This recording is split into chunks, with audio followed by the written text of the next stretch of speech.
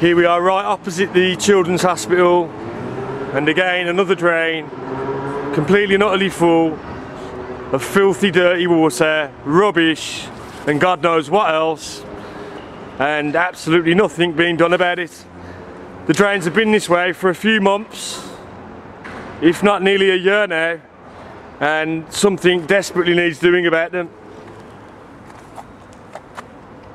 The hospital is practically sitting on all this water, on this filthy water. There are very young and very sick children in the hospital, and they're all sitting on this incredibly dirty water, rubbish, and God knows what else is down there. And it's every single drain around the hospital and around the whole city.